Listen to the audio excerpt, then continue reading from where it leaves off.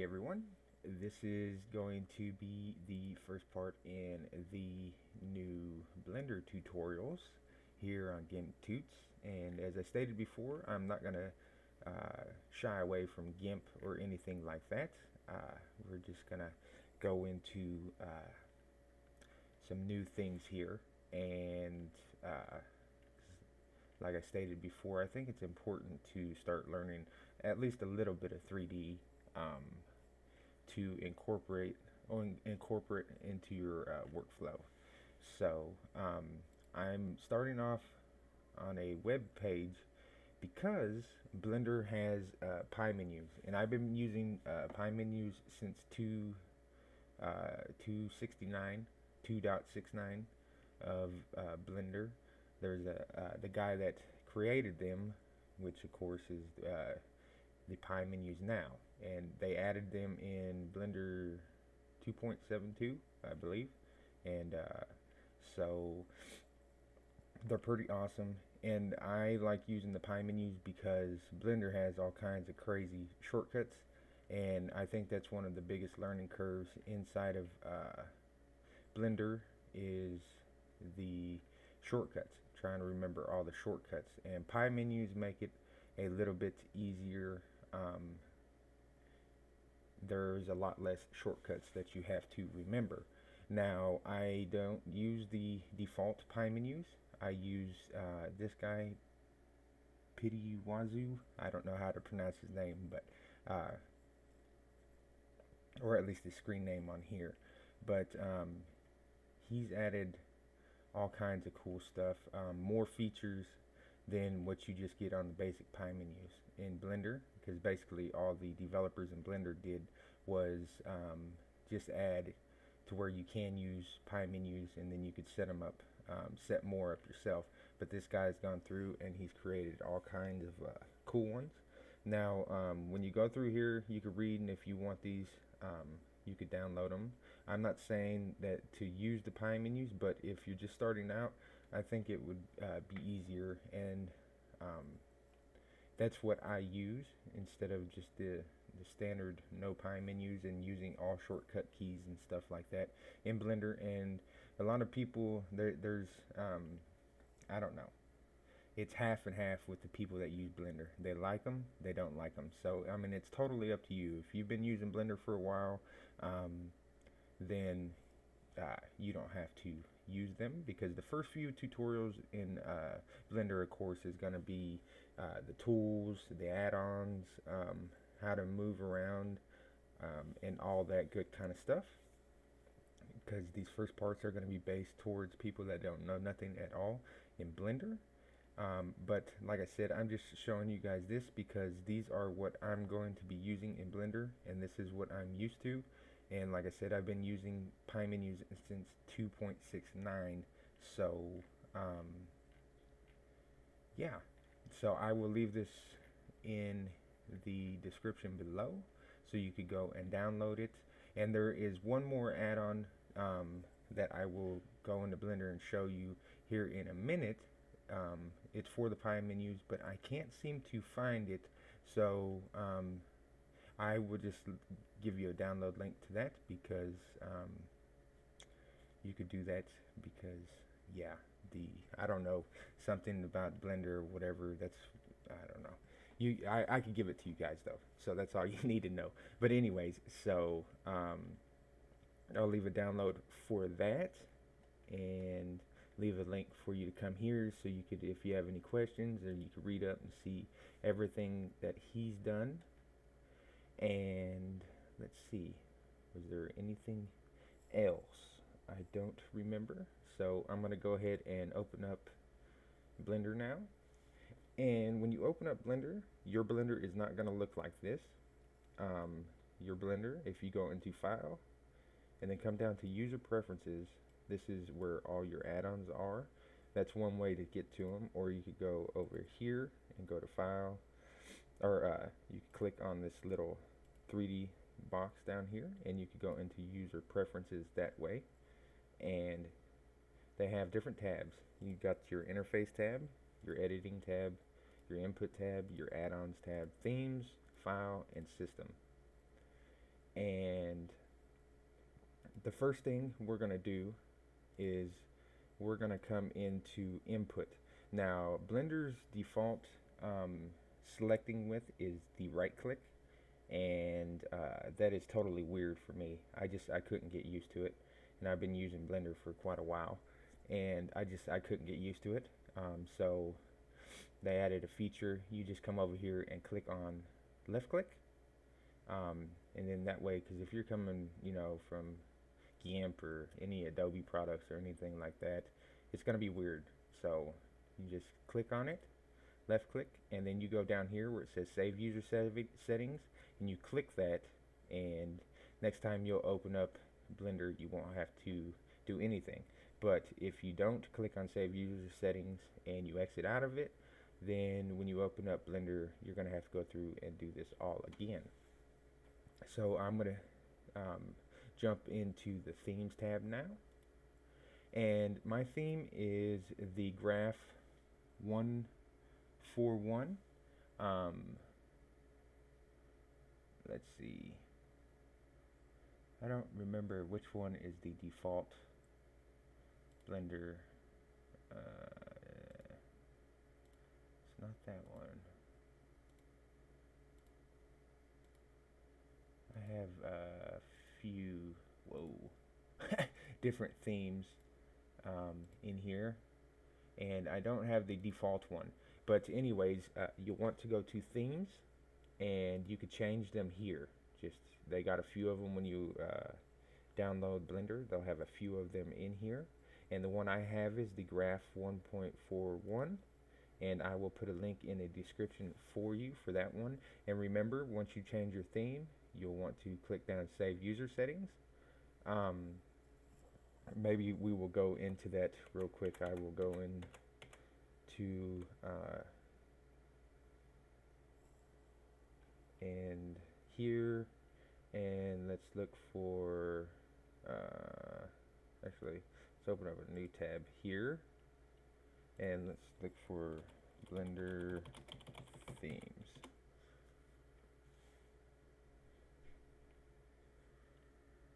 And here's the R theme.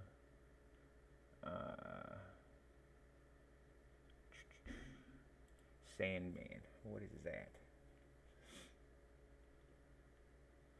I don't know what that is, but we'll just go and we will download it real quick, and I will show you how to install a theme. And we'll just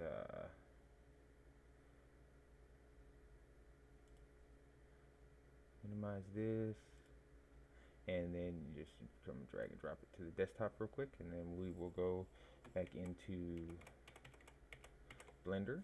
And what you want to do is you'll just want to go to install theme, just click here, and then go wherever you have your themes. I keep a documents file with all my Blender files, themes, and all that stuff, but I put that on desktop. So what was the name of that?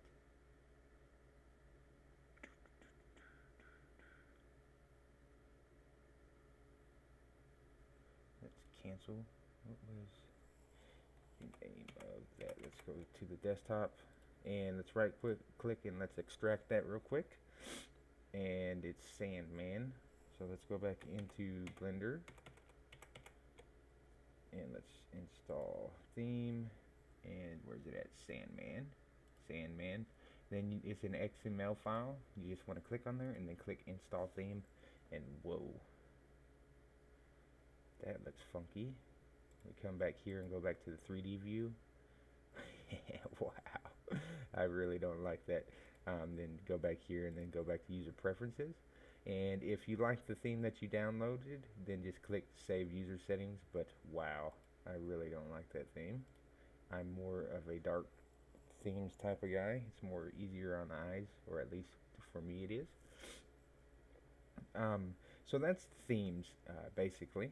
So we just went and we downloaded a theme. Where's the internet browser? There it is. We downloaded a theme, and this is the blenderartist.org. If you want to make you an account there, there's a lot of cool people on there, and you find themes and stuff like that. So let's see. So we went over the input. So left themes, change them here, and let's see what else do we have to do for now. Oh, okay, yes. If you have, which we're not going to get into any of this stuff, and I'll explain more later when we go to it. But right here, this compute device, if you have a NVIDIA graphics card, you'll just click on CUDA, and then it'll select your graphics card. I got the 750 Ti, and let's see here. I think that is all for now. We'll get into actually, no, that's not all for now. We're getting to the add-ons now, because you're going to need to know about these to follow along with me. So you come back here when you go to this page, and you'll just click on the GitHub, and if you have Windows, you could install the GitHub thing right here and the GitHub shell for Windows 8. Anyways, so it's right here, and you'll just you can click on the raw button, and then you'll just want to right click and then save as, and then go to all files and save this as a .py, which is a Python file, and then hit save. But we're not going to do that. We'll just go back to the desktop because I already have it downloaded, and it is where's it at? I messed up. I didn't do it. I saved it as a text document. So if you do that and it saves as a text document, just open it in Notepad++ or Sublime Text or brackets, or just the regular Notepad. It's totally up to you. Just like me, I did it wrong, and I was going fast, so I just open it up in Sublime, and then all you do is just file and then go to save as, and they have Python down here, and then you can just put .py here and save it, or you could open it in your Notepad, file, save as, go to all files, and then save it as a .py that way. It's totally up to you. And then after you save that, you will have actually, what did I just do that for? Oh man, sorry about that. File, save as, Python .py, save, and then you'll have your Python file here. I have Python installed on my computer for coding and websites and stuff like that, so that's the reason why mine looks like that.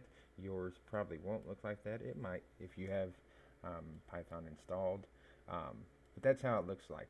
And then what you want to do is you want to jump back into Blender, and then you'll just want to go to install file, and then go to wherever you installed it, and then you want to click on it, and then you just hit click install from file. And I'm not going to do that, but after you do that, it will pop up over here on this side, and it will tell you which add-on you just installed, to go over here and tick it to turn it on. But if it don't, all you got to do is just come in here and search for Pi. Oops, if you spell it right, Pi. And I have 3 different ones. I got the Pi menu add object, and then the Pi menu officials, and so this is how I got mine set up. I went through and I turned on the Pi menus official. I turned that on first, and then I went through and did the Wazoo Pi menus second, and then I did the Pi add menu object. But I could not figure out where I got this at. I thought it was from Wazoo, and it might have been. Maybe I just overlooked it. But like I said, I will leave a download for that if you want to use it, and I will show you that here in just a second. And then you'll want to hit save user settings, just like that, and then you could click back down here and go back into 3D view. Alright, and now we're in the 3D viewport, and now if you click on tab, this is how you get to your different modes. You got your edit mode, sculpt mode, let's see, other modes, vertex paint, tab, tab, other modes, texture paint, tab, other modes, weight paint, tab, other modes.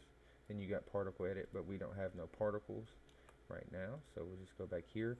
And what's good about these pie menus is all you gotta do is just click on tab real fast and move up. Oops, make sure you click on the right thing. Or you could just click tab and then click on it. It's totally up to you. But once you get used to where everything is, you just click once and move your mouse.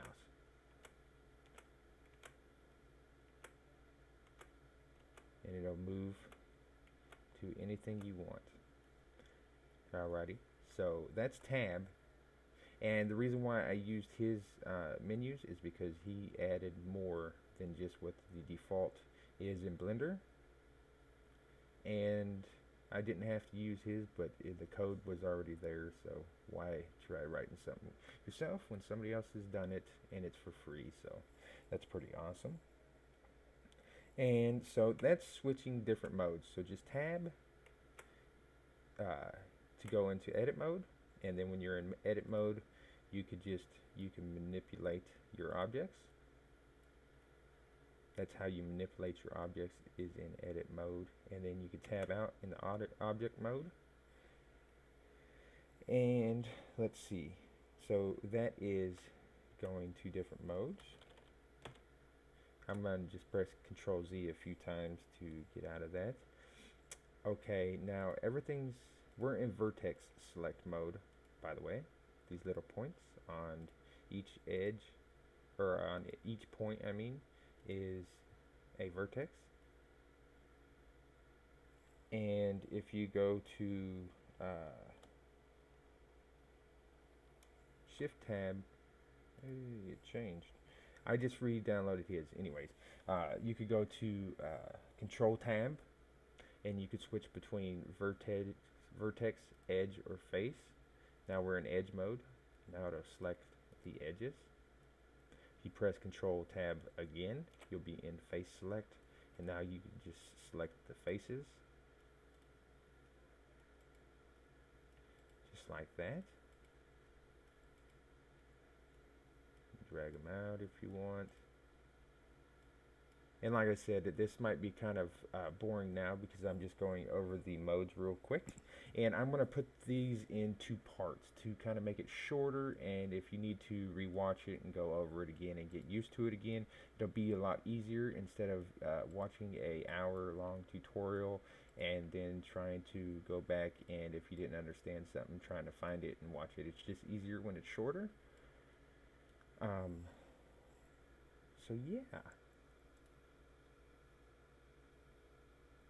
Okay, and let's go ahead and hit tab, and let's go back into object mode. And then if you press Control space, you got your manipulator options. You could just change it to translate, which will be, you can translate it on the y-axis, x-axis, or z-axis, which basically means move it. Alright, and then you can press Control space again, brings up your rotate tool. Let's tab and let's go in edit mode, and I'll show you. So just bring that up to rotate it. Control Z, so Control space again, and then you could bring it for scale, and then you could scale it the z-axis, y-axis, if you'd like to. And there's your little sort of kind of flat screen TV.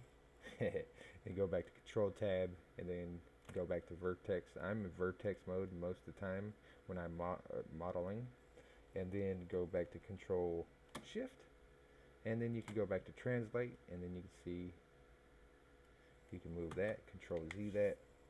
And then the next thing is manipulator, and if you just When you get fast, like I said, you could just hold these and swipe real quick and it'll change.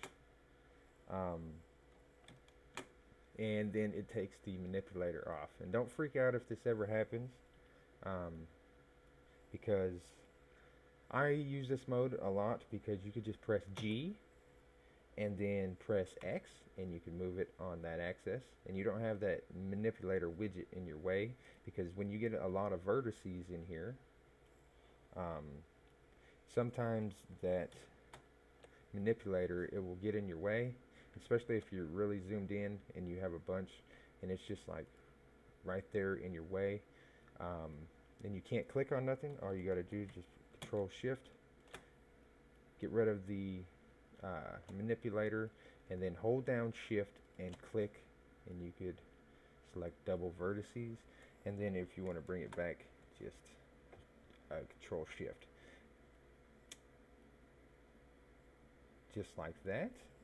Let's go back to tab and then go back into object mode.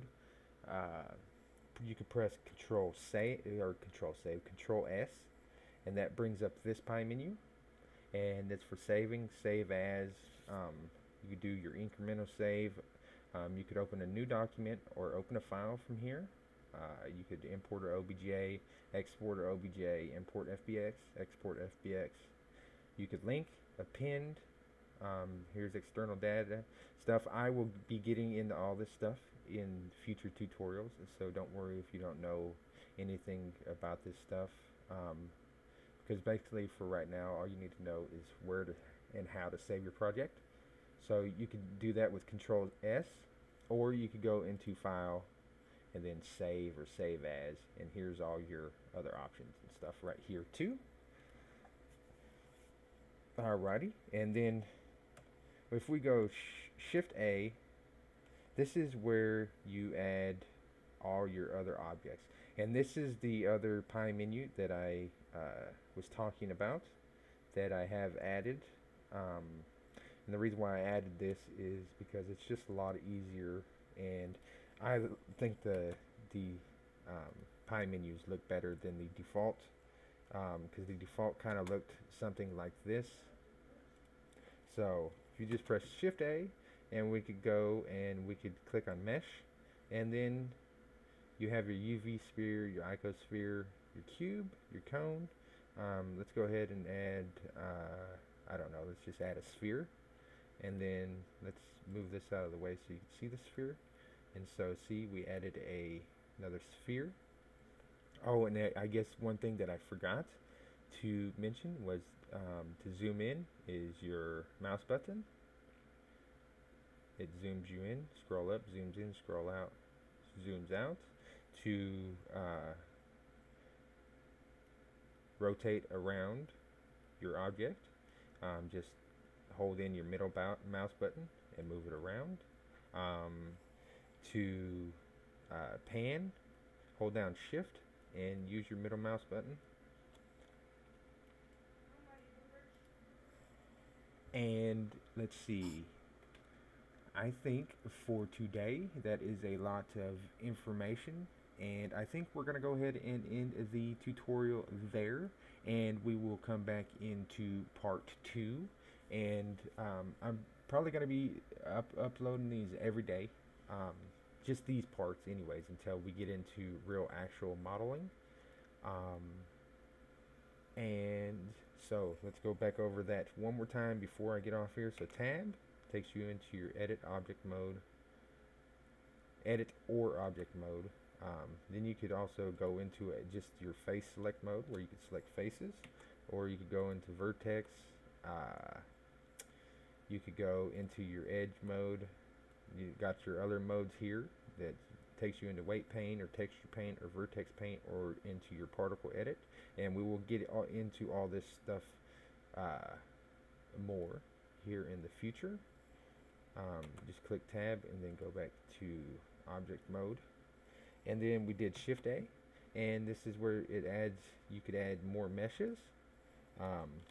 Let's actually go over a little bit more on this, and then you go, this is a plain, and I mean this is an empty, and I will show you what these are used for later. the future also. I'm just showing you the basics for right now. You could add a bone. This is what a bone looks like. With Shift A, you got your curves. So this is just like GIMP and stuff. You got a, well, actually it's like the path tool. So if you go to a Bezier curve, you can manipulate it around just like a path, because that's basically what it is. Let's go Shift A. What's the other one? Others. You got your surface. You got more curves, a NURBS curve, a NURBS circle. We got a metaball. I don't never use these, but we might get into this a little bit later. Like I said, I don't never use these, so I don't really find any use for them. You got your force fields. You got a wind, a vortex, a magnetic, and like I said, I'll get into explaining all this more later in the future. You have a lattice, and then you could add a speaker for the game engine, because Blender has a game engine to make games, so that's pretty cool. Shift A, you got your lamps. You got different ones. You got a Hemi, you got an area lamp, a point lamp, a sun lamp, and a spot lamp. They all have different uses. And then let's go back to Shift A, and then you could add text. And let me go ahead and click on this. And to delete things, you just press the delete key, and then you could hit delete, or like everybody, if you watch other Blender tutorials, they use X, so hit X and hit delete. So X, delete, X, delete, X to delete. Alrighty, and then let's go Shift A, and you hit text, and then I'll just show you that for now, and then you could go into edit mode, and then you can just type in any text you want. So GIMP toots, just like that. That's how you change text, and then go back into object mode. There you have text. I mean, you could do a whole lots more than just that. I'm just showing you these menus for right now. So I just hit X and delete that, and I think that is all for, oh no, and then you got your camera. So hit your camera, it adds in a new camera. But for now, I think that is all for this tutorial, and then I will be back into part 2, because we are in about the 30-minute mark, and I will show you more about these pie menus and everything else like that. You could go ahead and play around with them if you'd like. Like I said, I didn't want to make these first couple of tutorials too complicated on how to get around in Blender. So please like and subscribe, and have a great day, and I will see you on part 2. Thank you.